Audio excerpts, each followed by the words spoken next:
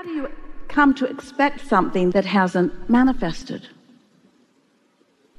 So you say, well, money isn't coming easy to me, and I'd like to be like that guy, I'd just like to expect it. But how do you expect something that hasn't been happening when you've been noticing what's been happening? What's the obvious answer? You have to notice a little less what's been happening. You have to stop taking score of what is. You have to find some way to put what is where it belongs. You have to put what is where it belongs in the past tense category. What is no longer matters, because what is does not have to continue to be the regurgitated active vibration. What is doesn't have to be the active vibration. What's wanted can be the active vibration. But what's the payoff for you? What are you going to focus on in order to stay focused on the vibrational reality rather than the manifested reality? How do you get yourself to focus forward instead of backwards? How do you stop looking at what is when what is so compelling?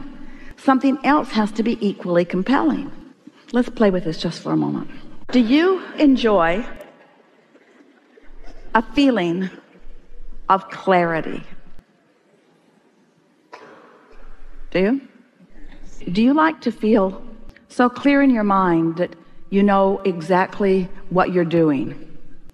You know, when you click into that, you know those moments in time when clarity is just so strong that it feels to you like you just can't get it wrong, at least not right now. Things are just really clicking for you. Is that something worth focusing on? And is it a condition or is it an unconditioned? We know these words sound awkward to you, but we're wanting to somehow cajole you into not facing reality anymore. Your reality is the platform that you bounce off of. But if you let it be what you are giving your undivided attention to, your reality will hold you apart from your motion forward. So you have to find a way to put reality where it belongs, which is past tense. It's old news. What's already manifested isn't where the sweet spot it is, isn't where the action is. It isn't where the energy is. It isn't where the fun is. It isn't where the leading edge is. It isn't where the new ideas are. It's the hatching of the new idea. It's the experience of the new rendezvous. It's the turning the vibration into a thought. It's the receiving of the thought. It's the conscious awareness that you've received a thought. It's the emotional feeling of worthiness that the thought has come, and the emotional feeling of positive expectation that that's going to amount to something. And every single thing you want, no matter what it is, material object, state of being, lover in your bed, pile of money, doesn't matter what it is, every single thing you want is because you believe you will feel better in the having of it. So if we can get you to just for 2 days, say, what's the feeling that I'm reaching for? What's the feeling? So as you offer that vibration, and we began using the word spew because we wanted you to feel the spewing of it, the offering of it outward, because we wanted you to get the sense of the way it moves out beyond you and affects everything that you walk into for a while. So as you're offering negative comments about your financial state of being, you keep sort of muddying up the waters ahead of you and making it less possible for you to see with any clarity the things that could work out for you. You're muddying up your own water, so to speak. And that if you would stop doing that, the water would clear. And then the other night, Esther was eager to watch that big cap tighten down on the gushing oil in the Gulf. And as she sat there and saw for the first time in a very long time that well no longer offering that oil, Esther remembered this analogy that now it has stopped. The feeling of it dissipating and becoming a non-subject is understandable, isn't it? As long as it was still spewing, it was like you couldn't clean it up fast enough. You couldn't begin to clean it up until it stopped spewing. There just weren't enough boats on the planet or enough hoses on the planet or enough containment on the planet. It was just messing the water up faster than anyone could clean it up. And that's what you sometimes do with your negative comments, with your negative beliefs. As they keep coming, you just keep messing up the water. And if you would stop the commentary, it is our promise to you that the natural resources that surround you would clear it. And in that clarity, you will return to who you really are. It's one of the best real-time analogies that has come along for a while, because you can feel that in your own experience. Have you ever had a relationship and you just keep it stirred up? In other words, every time you think of it, you just get mad all over again? And almost as soon as you think of it, you start talking about it, and then you start remembering, and then other things like it start showing up in your experience, and you think, will I ever be rid of this? Is that negative experience going to follow me? Is it going to dog me all the days of my life? And we say, not as soon as you stop talking about it. Not as soon as you stop thinking about it.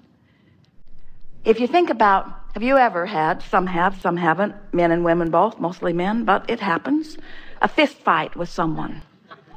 Well, they deserved it. We all know they deserved it. But you came to that point where you were actually came to physical blows.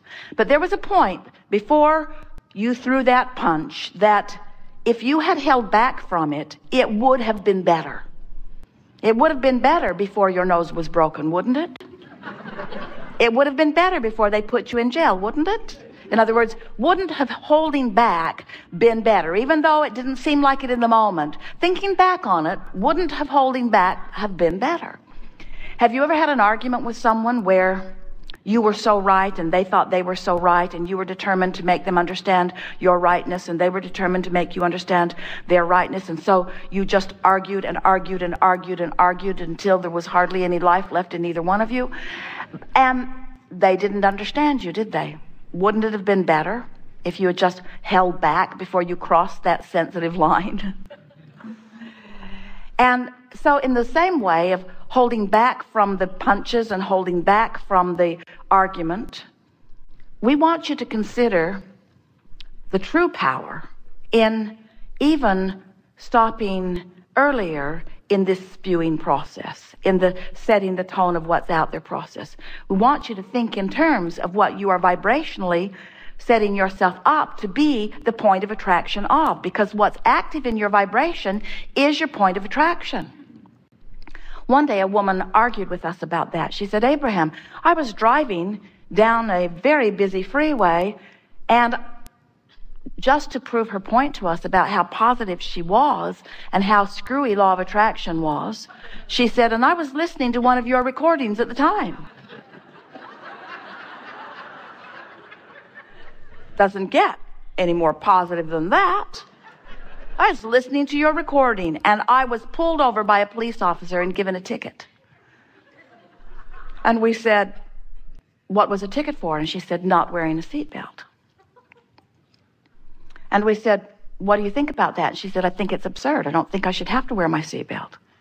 I think I was born into the land of the free and the home of the brave, and I think I should be able to be brave enough and free enough to drive around without my seatbelt on.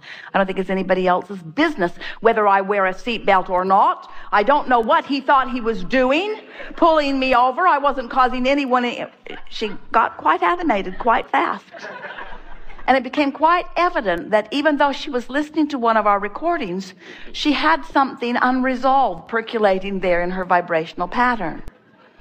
And that it's not possible for her to be driving on the freeway without belligerently and rebelliously not wearing her seatbelt. She wasn't just nonchalantly and uncaringly and whimsically not wearing her seatbelt. She was defiantly not wearing her seatbelt. And we said, you were driving along, sending a beam out of the roof of your car that said, pick me, pick me, pick me, pick me. You want trouble? I'll give you trouble.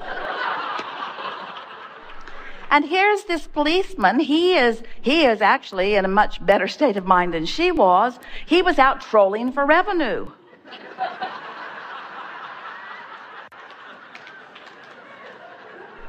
And they were a perfect vibrational match for one another. Law of attraction brought them together in the precise way that law of attraction always does. It was perfect co-creation. Co-creation at its very best, really. So what we want to say to you, you hear it.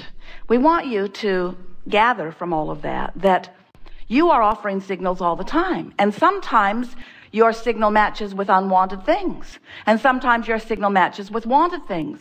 And when the signal that you're offering really resonates with the wholeness of who you are, you feel wonderful. But even more important, well, there is nothing more important than feeling wonderful, but even more evident is manifestations have to match that signal of alignment. They just have to. You can't get something unwanted when you are tuned in, tapped in, turned on with who you are. You just can't. Now, she wanted us to believe that. I was listening to a good feeling recording.